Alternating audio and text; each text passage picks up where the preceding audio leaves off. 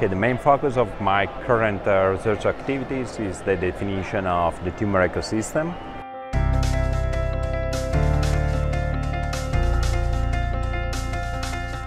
And in particular, the relationships between different immune cell types into the tumor ecosystem.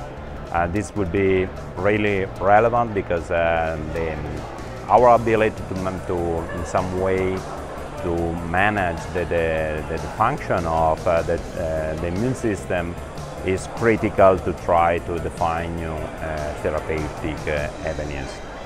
We started a couple of years ago this project together with Fondazione Vodafone and Fondazione Art. This is a project in which actually we are asking to the citizens to collaborate with us in the analysis of the single-cell RNA sequencing data. That is a huge amount of data that we are obtaining in the characterization of the tumor ecosystem using this technique. And actually using the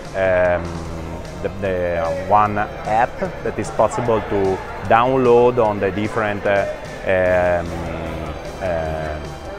mobile device. The different citizens can actually help us in the analysis because they are actually performing a work of data analysis on their devices. There are a lot of opportunity in Italy. We have a fantastic educational system that is creating a very nice background of young people with a lot of passion and culture for science.